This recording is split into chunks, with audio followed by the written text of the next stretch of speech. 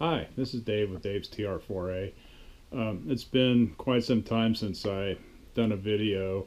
In fact, I think the last ones I did were some of our trip from here to Watkins Glen for the festivities there for a week, which, oh my God, if there's any way, if they bring that, I'm sure they'll bring it back eventually, but you really need to go to it if you haven't gone. Uh, there's just aren't words to describe it. The whole town just turns into a giant sports car extravaganza. You'll see stuff that you only seen pictures of in magazines driving around there. It's just great. So anyway, back to my car here. I haven't done any videos on it, but I've done a lot of work on it through this downturn in activities here. So I guess I should bring you up to speed on the history here lately. So when I was driving back from see, we left Stowe, Vermont, and drove back all the way straight through to Watkins Glen, which was about 450 miles, I think. It was basically an all-day drive, and that was basically our group of 6 cars that went on that trip to New England.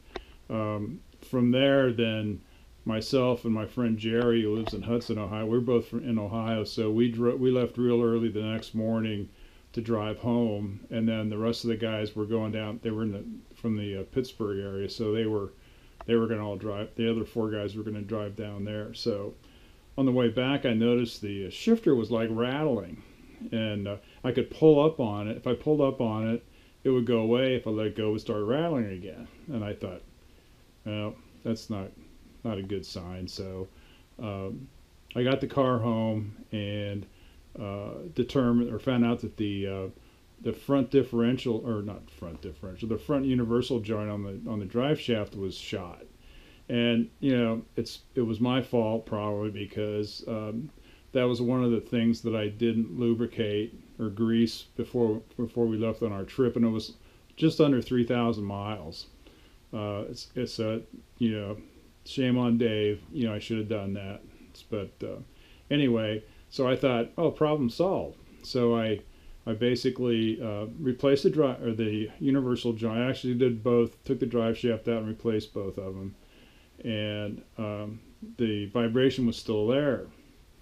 And then I noticed there was a whole lot of oil dripping out of the differential, and here the pinion seal had gone, I guess, on our trip, and it basically pretty much torched the differential. So I looked around, should I rebuild it or look for some alternative? And I thought, well, in for a penny, in for a pound.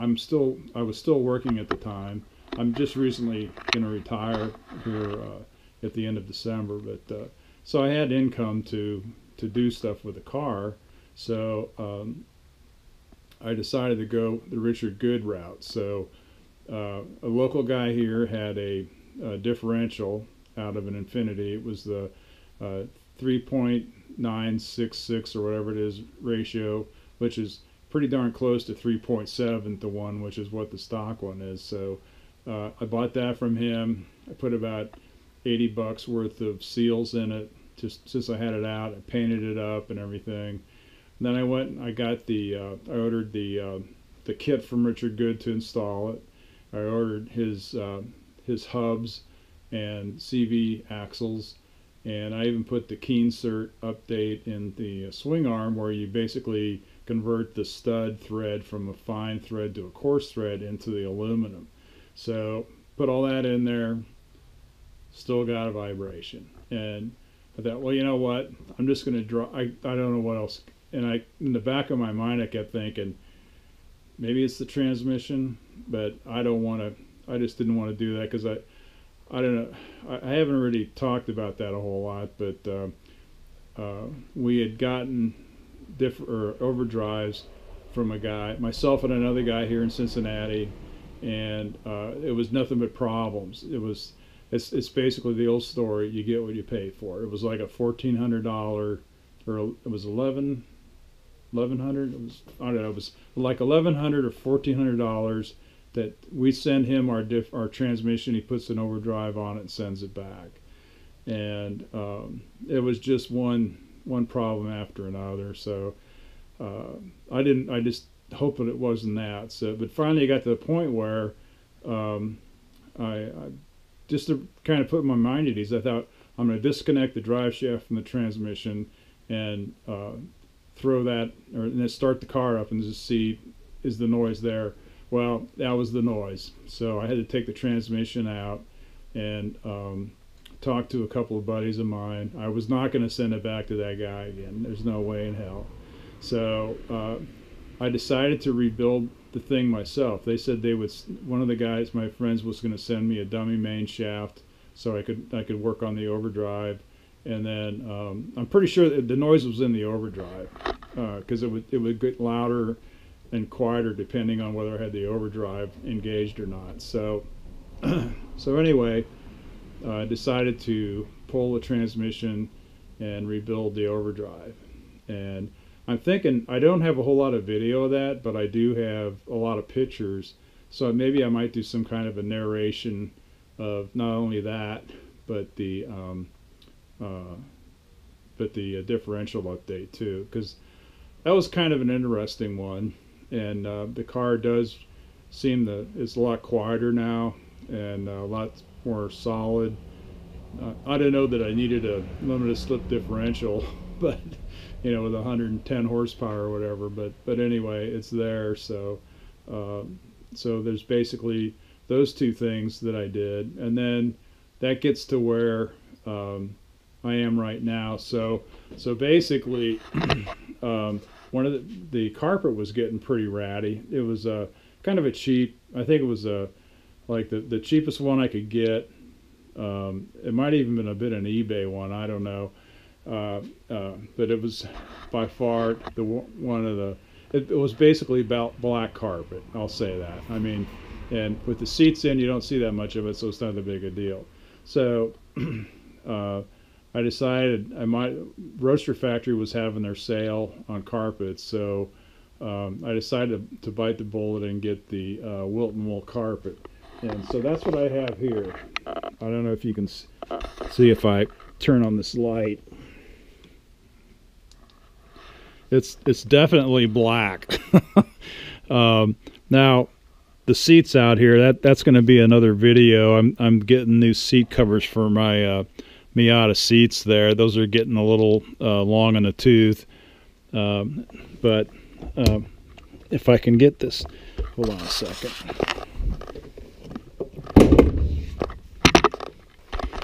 A couple of things I wanted to show you. Let me get my light again here. Is the first thing is I bought one of these newer style water valves for the heater. Let me get this thing where it's going to stay. Come on. Is that going to work? There we go. Okay, so I'm going to zoom in a little bit here. The valve is a drop-in replacement. The part, I don't have the, I can get you the part number. I'll put it in I'll tell you what, I'll put it in the description when I post the video.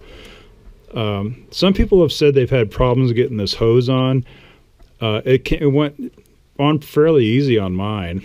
I didn't lubricate it. I might have put a little bit of soap on it, I think, maybe, and it, you know, like liquid soap, and it went right on fairly well. What I really wanted to show you was how I connected the control wire from the dash. I just used the electrical ring terminal. I basically took off the insulator and then just crimped it right on the heater wire. And then of course the ring terminal goes over the pin on the heater control, and the force required to open and close this valve is about 30%, I bet, of the what it takes to work one of the stock valves. So this will probably last for quite a while. I don't expect it to be that big of a deal.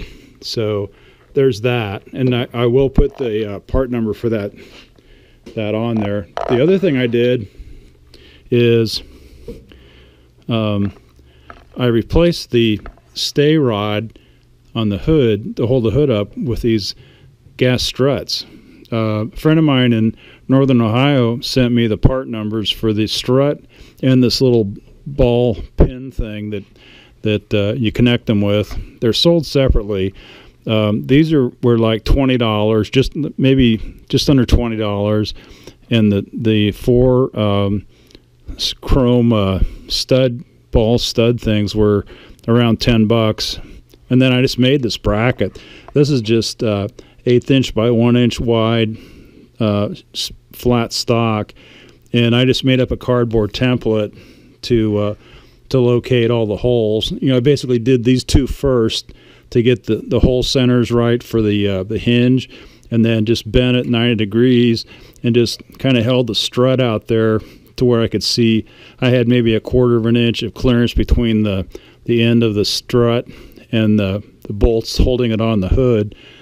And once I got that done, then I just, it's extended. You can't push them in.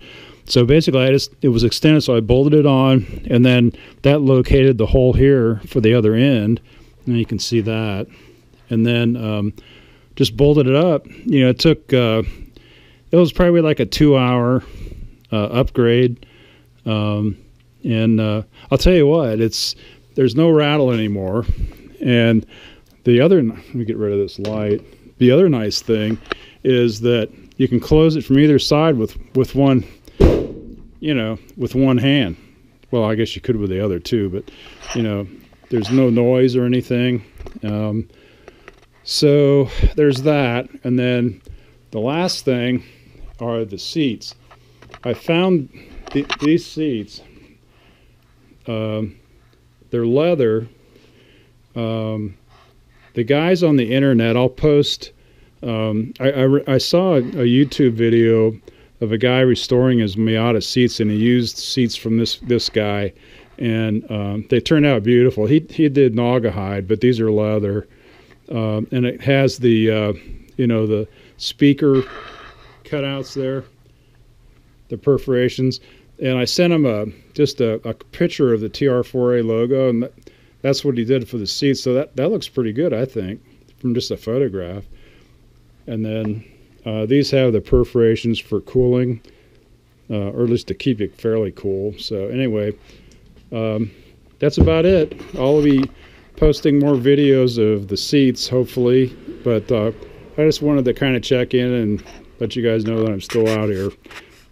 Hope everybody's safe, and have a great holiday.